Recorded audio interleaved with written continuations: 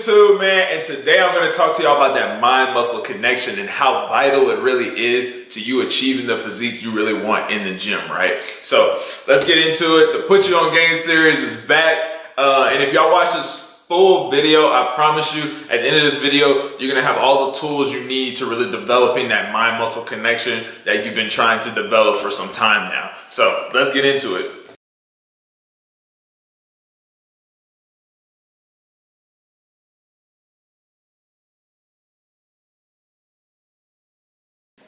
So to start off, let's briefly talk about what is mind-muscle connection. You've heard me say it plenty of times on my videos. You've heard other fitness people say it on their videos. But what really is mind-muscle connection, right? So mind-muscle connection is basically in its, basic, understanding is your mind really connecting with the muscle contracting and being relaxed and even holding it in tension. It's basically your mind really connecting and not letting yourself go through the motions, but your mind actually understanding the whole movement and what's going on. So you, in the middle of a bicep curl, your mind is really in connecting with that muscle and connecting with your bicep. It's not connected with the shoulder or the tricep or any other muscle that you got going on. It is one-in-one with your bicep in that exact movement that you're doing. It is one-in-one, so when you're coming up, you're contracting, you're thinking about those muscle fibers, you're thinking about the tension in your muscle building and then relaxing. That's basically what mind-muscle connection is in its basic terms. Maybe later we can break that down even more, but we're gonna keep this video very basic. So let's move on. So now that we've defined what mind-muscle connection is, let's build on that and figure out how can we actually develop that within ourselves, right? So mind-muscle connection, I'll tell you one thing or a few tips that have helped me develop my mind-muscle connection over the years that I've been training. So for me, one big major key, hold everything. This major key can really help you just take your physique and take your fitness goals to the next level. I promise you. So this technique that I'm gonna give you, or not even technique, this major key that I'm gonna give you right here, it's the whole video right here. So record yourself working out. I know a lot of y'all might not even want to do that. Like y'all feel like that might just be like, being extra in the gym or whatever. But no, put all that aside. Recording yourself in the gym is gonna help you out. Don't worry about anybody else. We all in the gym trying to get better anyways. And if somebody's judging you, tell them to move on. Anyways, so you're gonna record yourself. And then once you record yourself, doing your set or doing whatever exercise you do, go back and watch that video. Go back and watch what your body looks like as you're doing that, the exercise. Does it look like what you were envisioning in your mind? We're gonna talk about that a little bit later as well. But when you're seeing yourself doing the exercise, does it look like you're doing the full range of motion that you thought you were doing? I'm gonna throw some clips in here so y'all can see, exactly what I'm talking about, because even whenever I've always recorded myself back when in 2015, 2014, when Snapchat was, on and popping, I used to record my workouts before, Reels and all that became popular nowadays. But I would record my Reels, and those really helped me, in my early stages of working out to understand, what is my body really doing? And even when I watch some of my old clips, I see that, I was really rushing a lot of the exercises that I was doing, being, a lot of really young and just not understanding, how vital my mind-muscle connection was at that time. I thought I knew what it was, but I really didn't. But besides the point, by recording myself, even nowadays, now that I've started to make Reels, follow me on Instagram for more Reels and more content, and TikTok for more breakdowns. Shameless plug. But yes, so by recording myself, I've learned, a lot about my body and a lot about what my physique actually looks like in real life. And that is gonna tie me into, my second point about visualization.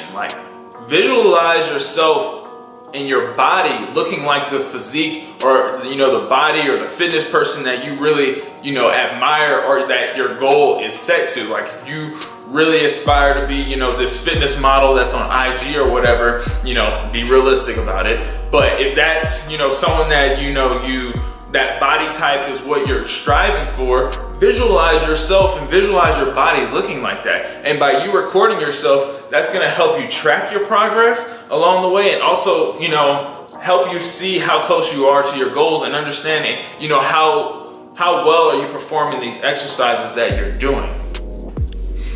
Another big part of visualization, and that goes, you know, kind of hand in hand with that, is learning the movements. Really take the time to learn the movements that you're doing in the gym. Don't just go through the motions. That by going through the motions, you're completely dismissing the mind-muscle connection. You are completely taking your mind out of the equation and just letting, you know, your bones and muscles do whatever they want, and just, you know, going through the workout without getting any of the benefits from it, right? So learning the movements is, you know, that's on you. That's you, you know, learning from people in the gym that are experienced, not just, you know, amateurs that are in there doing these wild exercises that y'all been seeing on Instagram that are going viral, that we ain't even gonna talk about that. That's another story for another day. But anyways, learn from, you know, those fitness influencers, from me, from other people that you like and that, you know, have the physique that you really are looking to achieve. Learn from them and learn the move. Like, if they do tutorial videos and stuff like that, learn from those, really study those.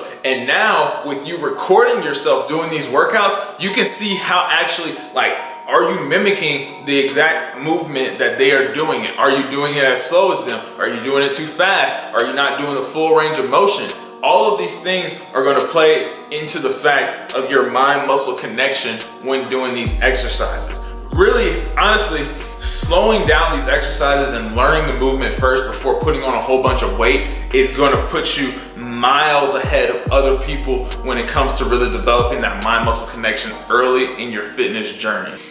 And again, it's very important to understand that this fitness journey is a journey. It's a marathon. It's not a race. You're not going to get from point A to point B, you know, over the length of, like, you know, 6 months or whatever. This thing takes time to really develop the physique that you want. Depending on your goals, you know, it's here and there, depending on who you are. But every time someone comes up to me and, you know, asks me, man, how did you get the physique that you got right now? And I'm like, man, it's consistency. I've been doing this for over 11 years, and I've been very consistent with always staying connected to the gym or just any activity in general, whether it's basketball, football, any of those things. But by doing this for so long, I have a very strong mind-muscle connection, and I feel like what's helped me develop that mind-muscle connection over the time is the development of my muscles. So I'll give you a few examples with just a few exercises that I've done. So with the cable bar pull down, I remember back in the day, I used to feel it so much in my biceps. And it took me a long time before I actually got to the point where I started feeling it, not even in my biceps, but more in my back, where, you know, I started to really develop. I honestly clearly remember feeling it so much in my biceps. I did not like the exercise, but I understood that, you know, I just had to give it time, and eventually my mind-muscle connection would understand that when doing this movement, I'm really trying to flex my back and build my back and not my biceps. Same thing with rear delts. Your posterior deltoid, that muscle itself is so small that if you do the exercise to